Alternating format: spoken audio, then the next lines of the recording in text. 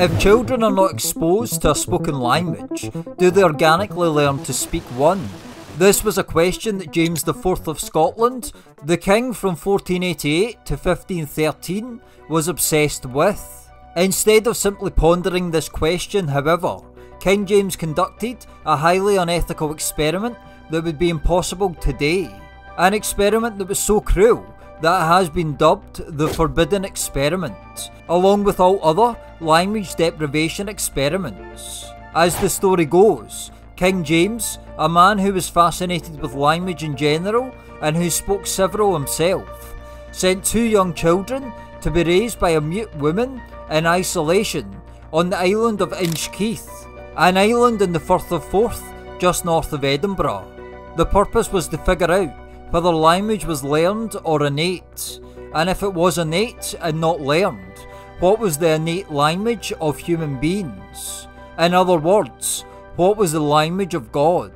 Although there is not a whole lot of documentation about the experiment, with some debating whether it even took place or not, a 16th century Scottish chronicler did write about it. In the History and Chronicles of Scotland, Robert Lindsay of Pittscottie wrote that the king ordered a mute woman to be put on Inchkeith and gave her two young children in company with her, and provided them with everything they would need for their nourishment, including food, drink, fire and candle, clothes, and all other kinds of necessities needed by man or woman. He was desirous to discover what language the children would speak when they came of proper age. Some say that they spoke good Hebrew, but I myself know no more than my sources say. Of course, the idea that they just organically started speaking good Hebrew is nonsense, as ridiculous as saying that Scotland are good at football.